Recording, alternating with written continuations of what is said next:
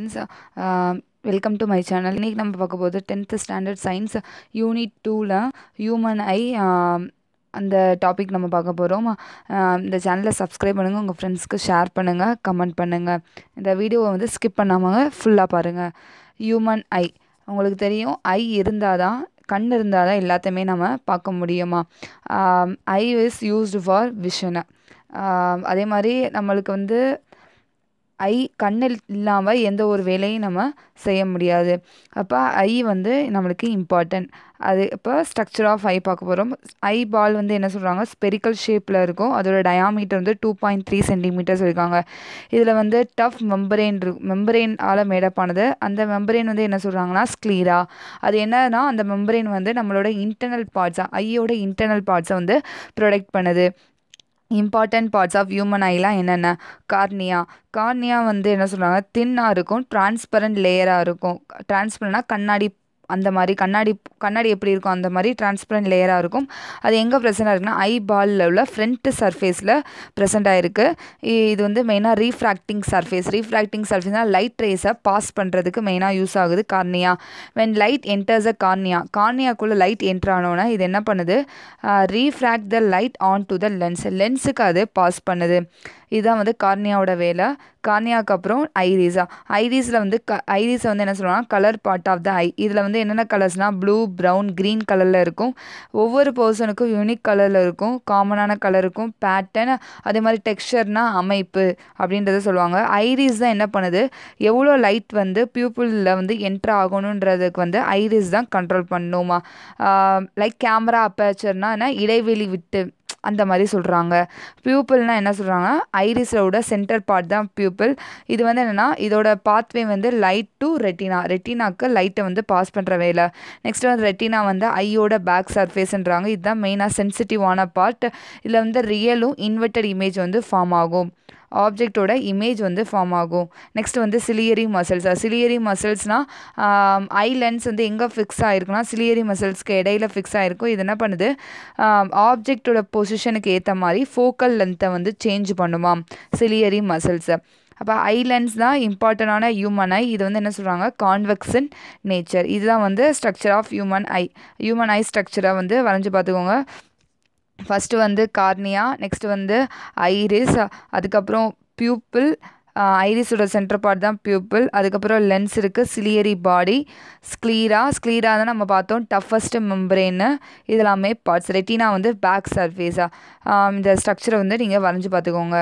Next வந்து working of ஐயோட work என்ன. இப்போ என்ன பண்ணுது, டிரான்ஸ்பரண்ட் லேயர் கார்னியா என்ன பண்ணுது, லைட் ரேஸை வந்து பியூப்பிளுக்கு டிரான்ஸ்போர்ட் பண்ணுது. ஓகேவா, அது எங்கே ப்ரெசென்ட் ஆகிருக்கு, ஐரிஸோட சென்டர் பார்ட்டுக்கு. அப்போ அங்கே அது வந்து என்ன பண்ணுதுன்னா, ஐரிஸ் தான் என்ன பார்த்தோம், லைட்டை வந்து கண்ட்ரோல் பண்ணுற வேலை. அப்போ அது வந்து என்ன பண்ணுதுன்னா, ஐரிஸ் வந்து லைட்டை அட்ஜஸ்ட் பண்ணி ஐ லென்ஸுக்கு பாஸ் பண்ணுது. ஐ லென்ஸ் வந்து நம்ம பார்த்தோம் கான்வெக்ஸ் இன் நேச்சர். கான்வெக்ஸ்னால் என்ன, கன்வர்ஜிங், சென்டர் பாயிண்ட் நோக்கி போகிறது தான். அப்போ ஆப்ஜெக்ட்லேருந்து வர லைட் ரேஸ் வந்து கன்வர்ஜ் ஆகி ரியலும் இன்வெர்டட் இமேஜ் எங்கே ஃபார்ம் ஆகுது, ரெட்டினால ஃபார்ம் ஆகுது. அப்போ அந்த ரெட்டினா வந்து receive real inverted image receive பண்ணோன்னா அது பிரெயினுக்கு சென்ட் ஆகுது. மூலியமாக ஆப்டிக்கல் நர்வ்ஸ் மூலியமாக நம்மளுக்கு வந்து பிரெயினுக்கு சென்ட் ஆகுது. இதை தான் வந்து ஐயோட வேலை. ஓகேவா, ஃபஸ்ட்டு கார்னியாலேருந்து லைட் ரேஸ் பாஸ் ஆகுது. அது வந்து ஐரிஸுக்கு பியூப்பிள் வழியாக போய் ஐரிஸுக்கு பாஸ் ஆகுது. அந்த ஐரிஸ் வந்து லைட்டை கண்ட்ரோல் பண்ணுற லைட் அளவு மட்டும் எடுத்துகிட்டு ஐலென்ஸுக்கு பாஸ் பண்ணுது. அந்த ஐலென்ஸ் வந்து கான்வெக்ஸாக இருக்கிறனால ஆப்ஜெக்டில் உள்ள லைட் ரேஸ் வந்து கன்வெர்ஜ் ஆகி ரியலும் இன்வெர்டட் இமேஜ் எங்கே ஃபார்ம் ஆகுது, ரெட்டினால ஃபார்ம் ஆகுது. இதுதான் வந்து ஒர்க்கிங் ஆஃப் ஐ. நெக்ஸ்ட் வந்து பவர் ஆஃப் அக்காமடேஷன்னா என்ன, நம்மளோட ஐ லென்ஸ் வந்து என்னன்னா நியர்பை ஆப்ஜெக்ட் இல்லைனா டிஸ்டன்ட் ஆப்ஜெக்ட் வந்து ஃபோக்கஸ் பண்ணும். அதுதான் என்ன சொல்கிறாங்க, power of accommodation of I lens அதோட எபிலிட்டி பொறுத்து அது வந்து டிஸ்டன்ட் ஆப்ஜெக்டையோ நியர்பை ஆப்ஜெக்டையோ ஃபோக்கஸ் பண்ணும். அதுதான் என்ன சொல்கிறாங்க, பவர் ஆஃப் அக்கமடேஷன் ஆஃப் ஐ. இது வந்து சிலியரி மசில்ஸ் மூலியமாக என்ன பண்ணும், ஃபோக்கல் லென்த்தை வந்து சேஞ்ச் பண்ணும் அப்படின்றத சொல்கிறாங்க. ஐ லென்ஸ் வந்து ஃப்ளெக்சிபிளாக இருக்கும், ஜெல்லி லைக். ஃப்ளெக்சிபிள்னால் வளைவு தன்மை இருக்குது, அதே மாதிரி ஜெல்லி லைக் மெட்டீரியலாக இருக்குது. By relaxing and contracting the ciliary muscle. Relax ஆகும்போது சரி, கான்ட்ராக்ட் ஆகும்போது சிலியரி மசில்ஸ் கர்வாச்சர் ரிலாக்ஸ் ஆகும்போதும் கான்ட்ராக்ட் ஆகும்போது சிலியரி மசில் வந்து ரிலாக்ஸோ கான்ட்ராக்ட் ஆகும்போது சென்டர் கர்வாச்சரும் ஃபோக்கல் லென்த் வந்து நிலை வந்து மாறுமா, அல்டர்ட்னா மாறும், சேஞ்ச் ஆகும் அப்படின்றத சொல்கிறாங்க. நம்ம வந்து டிஸ்டன்ஸ் ஆப்ஜெக்ட் பார்க்கும்போது, தூரத்தை ஆப்ஜெக்ட் பார்க்கும்போது சிலியரி மசில்ஸ் வந்து ரிலாக்ஸ் ஆகும், ஐ லென்ஸ் வந்து தின்னராக தெரியுமா. அப்போ டிஸ்டன்ஸ் ஆப்ஜெக்ட் வந்து அப்போ நம்மளுக்கு கிளியராக தெரியும். இதே நம்ம க்ளோஸர் ஆப்ஜெக்ட் பார்க்கும்போது ஃபோக்கல் லென்த் வந்து கம்மியாகும், சிலியரி மசில் வந்து கான்ட்ராக்ட் ஆகும். ரிலாக்ஸ்னால் விரிகிறது, கான்ட்ராக்ட்னா சுருங்குது. அப்போ வந்து என்ன ஆகுது, க்ளோஸர் ஆப்ஜெக்ட் ஃபார்ம் ஆகுது, அப்போ ரெட்டினால ஃபார்ம் ஆகுது. இதுதான் வந்து அதை சொல்கிறாங்க. ஐ லென்ஸ் வந்து சுருங்குறதும் விரிவுத்தன்மையை பொறுத்து நம்ம distance object nearby object பார்க்குறோமா. Distance object பார்க்கும்போது சிலியரி மசில் ரிலாக்ஸ் ஆகுது, ஐ லென்ஸ் வந்து தின்னராக இருக்குது, அப்போ ஃபோக்கல் லென்த் இன்க்ரீஸாக இருக்குது. இதே வந்து நியர்பை ஆப்ஜெக்ட் பார்க்கும்போது ஃபோக்கல் லென்த் கம்மியாகுது, சிலியரி மசில் சுருங்குது, அப்போது க்ளோஸர் ஆப்ஜெக்ட் வந்து நம்மளுக்கு கிளியராக தெரியுது. இதுதான் வந்து power of accommodation of I. Next வந்து persistence of vision.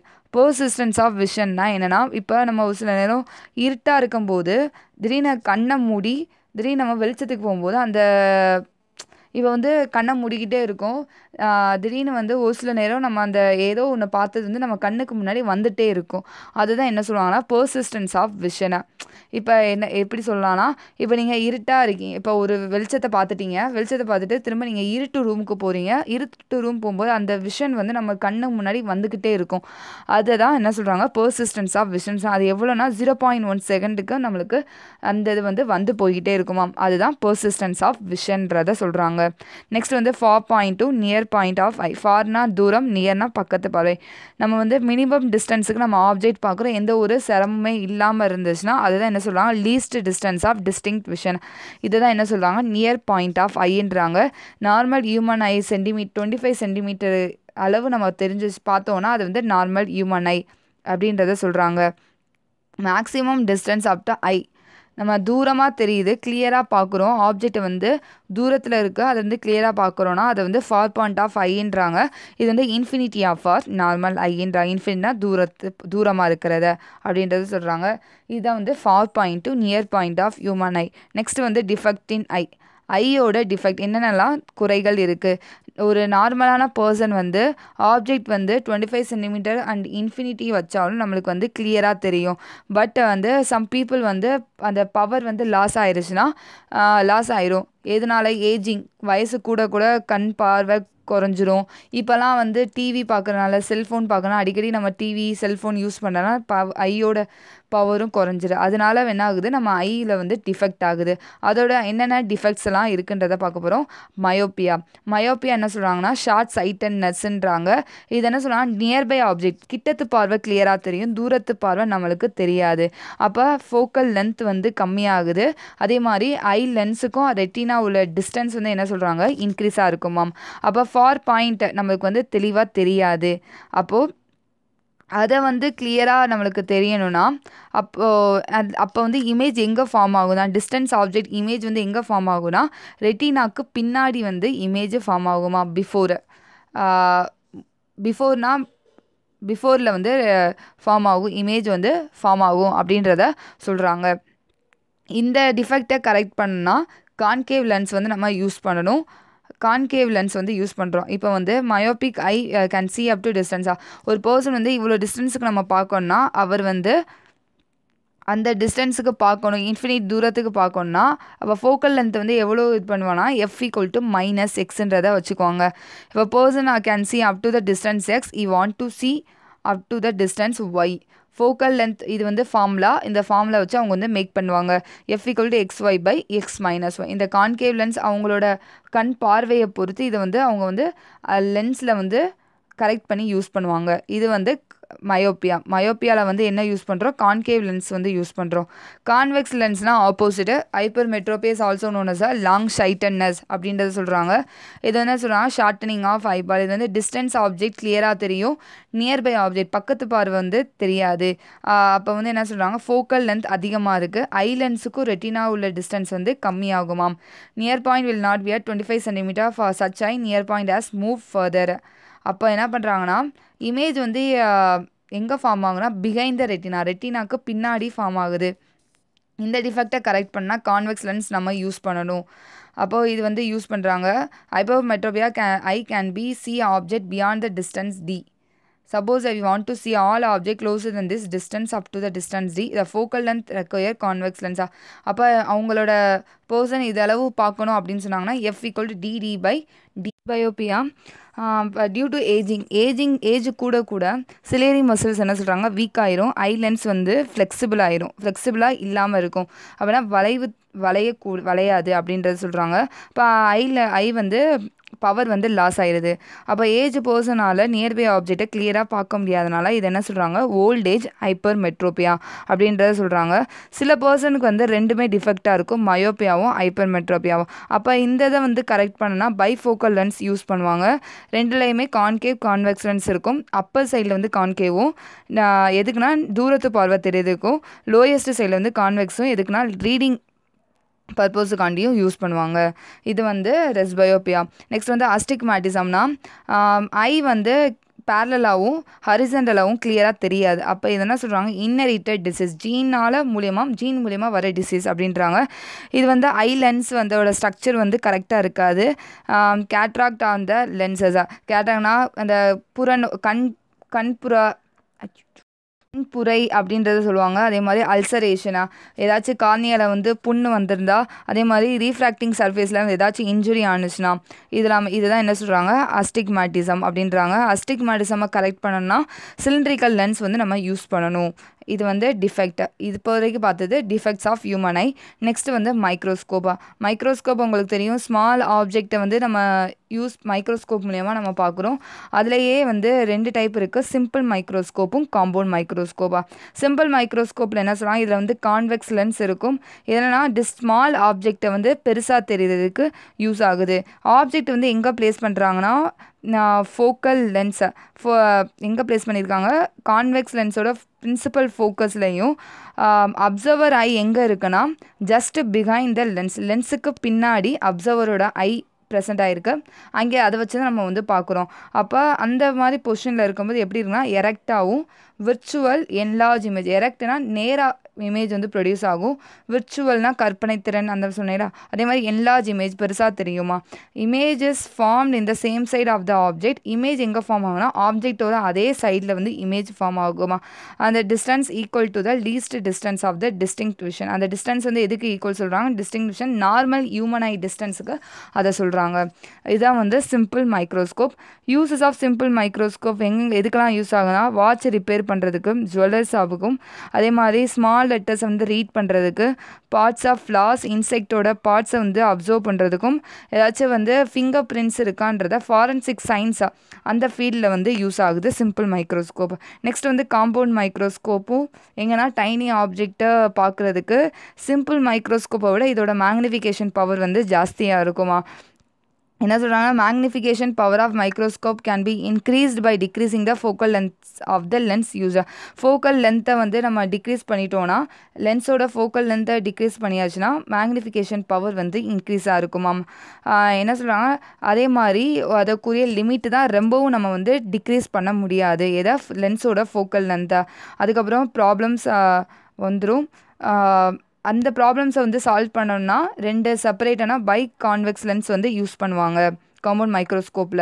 Next construction. இதில் வந்து 2 கான்வெக்ஸ் லென்ஸ் யூஸ் ஆகுது. ஒன்று வந்து எங்கே வைக்கிறாங்கன்னா ஆப்ஜெக்டோட பக்கத்தில், அந்த ஆப்ஜெக்டோட பக்கத்தில் வைக்கிற லென்ஸை வந்து objective lens R objective piece. இன்னொன்று வந்து அப்சர்வர் ஐ பக்கத்தில் வந்து அந்த லென்ஸை வைக்கிறாங்க, அதை வந்து ஐ லென்ஸ் ஆர் ஐ பீஸா. போதர் லென்ஸ் ஆர் ஃபிக்ஸ்டுன்னா நேரோ டியூப் வித் அட்ஜஸ்டபிள் ப்ரொவிஷன். நேரோ டியூப், அந்த இடத்துல நேரோ டியூப் மூலயமா என்ன பண்ணுறாங்க, லென்ஸை வந்து ஃபிக்ஸ் பண்ணுறாங்க. Work object is place at the distance slightly greater than the focal length of the objective lens.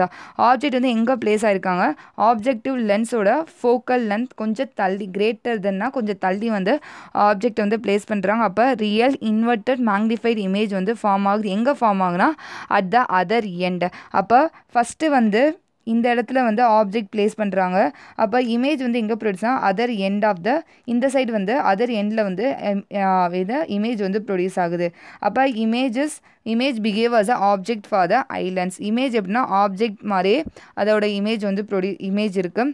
அப்போ ஐ லென்ஸை வந்து அட்ஜஸ்ட் பண்ண இமேஜ் எங்கே ஃபார்ம் ஆகுதா, இமேஜ் வந்து within the principal focus of the eyepiece. அப்போ ஐ லென்ஸ் வந்து அட்ஜஸ்ட் பண்ணும்போது நம்ம இமேஜ் எங்கே ஃபார்ம் ஆகுதுன்னா principal focus of I piece அந்த இடத்துல வந்து இமேஜ் ஃபார்ம் ஆகுது.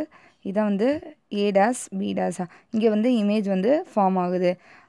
அப்போ வந்து ஐ piece form of virtual enlarge erect image on the same side of the object. அதே ஆப்ஜெக்டோட சேம் சைட்லேயே இமேஜ் ஃபார்ம் ஆகுது. இதுதான் வந்து கன்ஸ்ட்ரக்ஷனாக. Compound microscope has 50 to 200 times more magnification power than the simple microscope. Simple மைக்ரோஸ்கோப்பை காட்டிலும் 50 to 200 times more magnification power compound microscope இருக்குது. Next வந்து travelling microscope. Travelling microscope வந்து very small லென்த்தை வந்து மெஷர் பண்ணுறதுக்கு யூஸ் ஆகுது. அக்யூரேட்டாக அதை வந்து மெஷர் பண்ண முடியுமா? அது ஆர்டர் ஆஃப் 0.01 millimeter. இதோட ஒர்க் எப்படின்னா வெர்னியரோட ஒர்க் மேலே இதோட லீஸ் கவுண்ட் வந்து 0.01 millimeter. நெக்ஸ்ட் வந்து டெலஸ்கோப்பா. நம்மளால் வந்து டெலஸ்கோப் இல்லாமல் வந்து தூரத்தை ஆப்ஜெக்டை வந்து நம்ம பார்க்க முடியாது. அது மாதிரி ஸ்டார்ஸ் எல்லாமே பார்க்க முடியாது. அது வந்து எது மூலயமா பார்க்க முடியும்னா டெலஸ்கோப் வச்சு தான் பார்க்க முடியுமா? Telescope is a optical instrument to C distant ஆப்ஜெக்டை வந்து பார்க்குறதுக்கு மெயினாக யூஸ் ஆகுது. ஃபஸ்ட்டு டெலஸ்கோப் வந்து inverted by Johann லிப்பர்ஸே in 1608. Galileo made the telescope to observe a distant star. Galileo வந்து டெலஸ்கோப் மேட் பண்ணி அதில் வந்து டிஸ்டன்ட் ஸ்டார்ஸோட டிஸ்டன்ஸை மெஷர் பண்ணுறதுக்கு அப்சர்வ் பண்ணுறதுக்கு யூஸ் ஆகுது. இவருக்கு வந்து எப்படி idea கிடச்சிச்சுன்னா spectacle maker one day observe the distant weather Kock appear magnify through is lens system fitted in a shop. Weather காக்னா அது ஒரு இன்ஸ்ட்ருமெண்ட், டைரக்ஷனை வந்து சொல்கிற இன்ஸ்ட்ருமெண்ட்டை அதில் வந்து என்ன பண்ணார்னா லென்ஸை வச்சு மேக்னிஃபை பண்ணி பார்த்தாரு. அப்போ அதுலேருந்து தான் அவருக்கு வந்து ஒரு ஐடியா கிடச்சிச்சு. அதுக்கப்புறம் அவர் வந்து கலீலியோ வந்து satellite of Jupiter, Saturn telescope மூலயமா பார்த்தாரு. அதே மாதிரி கப்லர் இன்வென்டட் டெலஸ்கோப் இன் 1611. இது வந்து எப்படின்னா அஸ்ட்ரானமிக்கல் டெலஸ்கோப் மாதிரியே சிமிலரான டெலஸ்கோப்பா. நெக்ஸ்ட் வந்து டைப்ஸ் ஆஃப் டெலஸ்கோப்பில் 2 டைப்ஸ் இருக்குது, ரீஃப்ராக்டிங், ரிஃப்ளெக்டிங். ரீஃப்ராக்டிங் டெலஸ்கோப்பில் என்ன லென்சஸ் ஆர் யூஸ்டு. ரீஃப்ராக்டிங் டெலஸ்கோப்பில் வந்து என்னென்னா Galilean telescope, கெப்லரியன் telescope, achromatic ரீஃப்ராக்டர்ஸ் R some refracting telescope. இது ரிஃப்ளெக்டிங் டெலஸ்கோப் வந்து பேரபோலிக் மிரர்ஸ் யூஸ் பண்ணுறாங்க. பேரபோலிக்னா கர்வ் ஷேப்பில் உள்ளதை மிரர்ஸ் யூஸ் பண்ணுறாங்க. ரீஃப்ராக்டிங்கில் வந்து லென்சஸ் யூஸ் பண்ணாங்க. ரிஃப்ளெக்டிங்கில் வந்து mirrors R used Gregorian, Newtonian, காசிகிரைன் telescope R some reflecting telescope. இது வந்து ரிஃப்ளெக்டிங் டெலஸ்கோப். இதுலேயே 2 டைப்ஸ் இருக்குது, astronomical, terrestrial telescope. Astronomical telescope எதுக்கு யூஸ் ஆகுனா ஹெவன்லி பாடிஸா, ஸ்டார்ஸ், பிளானட்ஸ், கேலக்சியில் உள்ள ஸ்டார்ஸ், பிளானட்ஸ்லாம் பார்க்குறதுக்கு மெயினாக யூஸ் ஆகுது astronomical telescope. Next terrestrial telescope வந்து அஸ்ட்ரானாமிக்கல் டெலஸ்கோப்பில் வந்து இமேஜ் எப்படி ஃபார்ம் ஆகுனா இன்வெர்ட்டடாக தலைகீழாக தெரியுமாம். அதனால் எர்த்தோட சர்ஃபேஸில் அந்த ஆப்ஜெக்டை பார்க்குறதுக்கு அஸ்ட்ரானாமிக்கல் டெலஸ்கோப் வந்து யூஸ் ஆகாதனால டெரஸ்ட்ரியல் டெலஸ்கோப் வந்து யூஸ் பண்ணுறாங்க. இது வந்து என்ன சொன்னால் 2க்கும் என்ன டிஃப்ரென்ஸ்னால் இது வந்து எரெக்டான இமேஜ் கிடைக்குமாம். எரெக்ட்னா நேராக ஸ்ட்ரைட்டாக வந்து இமேஜ் ப்ரொடியூஸ் பண்ணும் டெரஸ்ட்ரியல் டெலஸ்கோப். இதுதான் 2க்கும் உள்ள வித்தியாசம், அஸ்ட்ரானாமிக்கலுக்கும் டெரஸ்ட்ரியல் டெலஸ்கோப்புக்குமா. நெக்ஸ்ட் வந்து அட்வான்டேஜஸ் ஆஃப் டெலஸ்கோப்பில் வந்து கேலக்ஸி, பிளானட், ஸ்டார்ஸ், ஹெவன்லி பாடிஸில் வந்து எலாபரேட்டாக பெருசாக வந்து நம்ம பார்க்கலாம். அதே மாதிரி கேமரா வந்து அட்டாச் பண்ணி நம்ம வந்து செலஸ்டியல் ஆப்ஜெக்ட் வந்து ஃபோட்டோ எடுக்கிறதுக்கும் யூஸ் ஆகுது. டெலஸ்கோப்பை வந்து லோ பவரில் வந்து வச்சு நம்ம யூஸ் பண்ணுறோம். நெக்ஸ்ட் வந்து டிஸ்அட்வான்டேஜஸ் வந்து அடிக்கடி வந்து மெயின்டைன் யூஸ் பண்ணணும். அதே மாதிரி it is not easy portable one. ஏன்னா ஈஸியாக வந்து நம்ம எடுத்துகிட்டு போக முடியாது, ஈஸியாக வந்து டேக் பண்ண முடியாது, எடுக்க முடியாது. அதுதான் வந்து டிஸ்அட்வான்டேஜ். Thank you students. இந்த சேனலை சப்ஸ்கிரைப் பண்ணுங்கள், உங்கள் ஃப்ரெண்ட்ஸ்க்கு ஷேர் பண்ணுங்கள், கமெண்ட் பண்ணுங்கள். இந்த வீடியோஸோட இந்த லெசன்ஸ் ஓவர் ஆகுது. நெக்ஸ்ட் வீடியோவில் நெக்ஸ்ட் லெசன் நம்ம பார்க்கலாம். தேங்க்யூ.